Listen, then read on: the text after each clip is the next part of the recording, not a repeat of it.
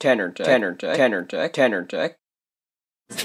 Hello, this is Tanner Tech, and today I'm going to be doing part 4 of my video series on the restoration of the solid tube phonograph. So in this video, I'm going to be replacing the Selenium Rectifier with the modern silicon diode. Now, I know in a previous video, I said I wasn't going to replace it because it worked fine.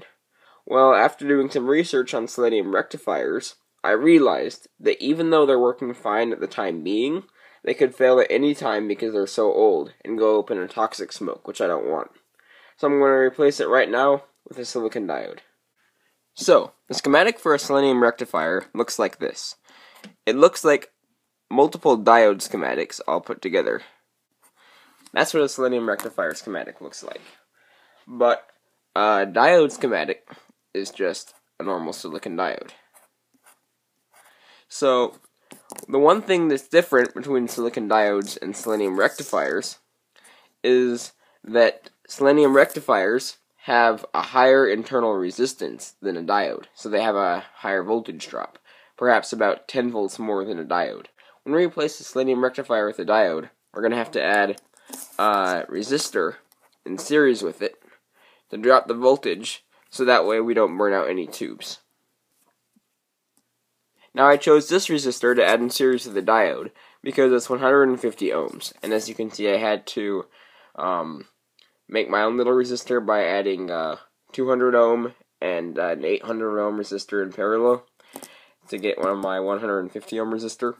Now this is because the Selenium Rectifier, or the circuit, normally draws 65 milliamps, and considering a 10 volt difference between this diode, the Selenium Rectifier, and the new diode, I'd have to add a 150 ohm resistor to get a voltage drop of 10 volts at 65 milliamps. So, this is the resistor I'll have to add. Now, the diode I'm using is 1N5408. Now, this diode can handle 1000 volts at 3 amps, which is a little bit overkill for the project I'm using it in, but it's a good diode, so I'm using it. So to start replacing the Selenium Rectifier, I'm going to start by clipping this little wire that goes to the actual rectifier, and so therefore disconnecting the Selenium Rectifier from the rest of the circuit. And then I'll go on replacing the Selenium Rectifier with a diode and the resistor, making sure that the cathode of the diode is facing this way, as to give the B+ voltage the right way.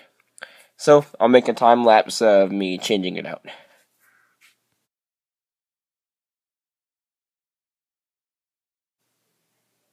Okay, so after I have the Selenium Rectifier installed, I can turn on the record player and see if it works.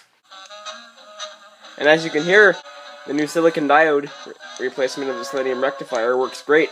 Sounds just like it used to. And now we don't have to worry about the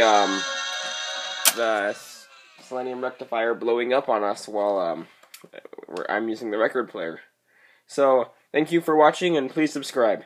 In the next video, I'll be cleaning out this case and replacing the grill on the front with some burlap.